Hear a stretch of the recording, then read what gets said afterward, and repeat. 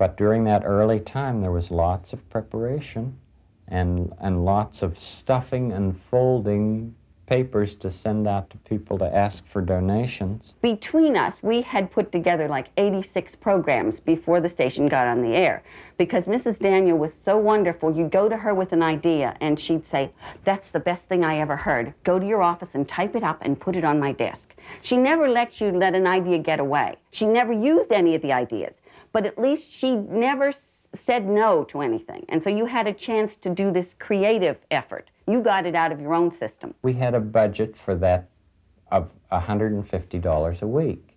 And Josie made $75 and I made $75, and so anything that we bought, we had to buy out of our own pockets. So then anyhow, somebody drew a set for us, and we were hard-pressed to figure out what was going to be on it. It was just a screen with, it was gray with black and white characters on it, and we had a wish we had more mailbox. That was the name of the mailbox.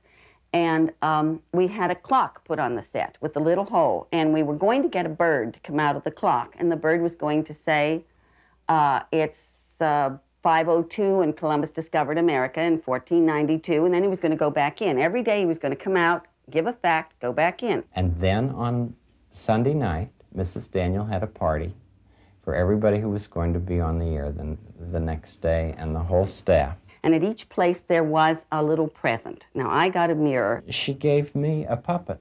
And I don't know whether Fred got the tiger or I got the tiger.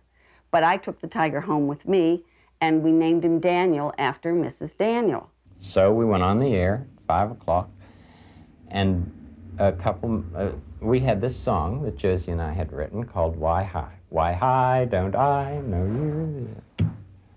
Why hi, don't I know you? Why, hi, I'm sure I do.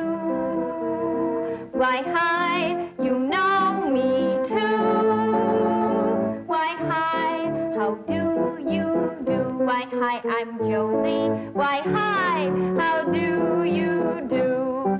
Oh. And then I was at the organ playing. And because we didn't have time to get a bird, Fred shoved Daniel out the hole and said, "Hi, Josie, it's 5:02 and Columbus discovered America in 1492. And then just went right back in. And that was the first thing that he said, and I had no idea that he would say any more. And that's generally how the whole program came to be. We had to do with what we had.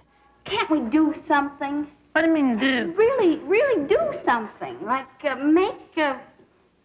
build a house or something. Build a house? No, not that exactly, I guess, but How don't you ever feel like you've just got to do something nice? Write a poem we could, or a song, Well, that's dance more a little like bit. Well, that's more like it, but build a house. My goodness. Well, that was the first thing I thought of. I really didn't think we could do that. No, Not in an hour or a half hour. no. And may have any continuity to it. It wouldn't. No. Well, we could carry it out over a long period of time. There's never been a children's program that showed how to build a house. And there never will be.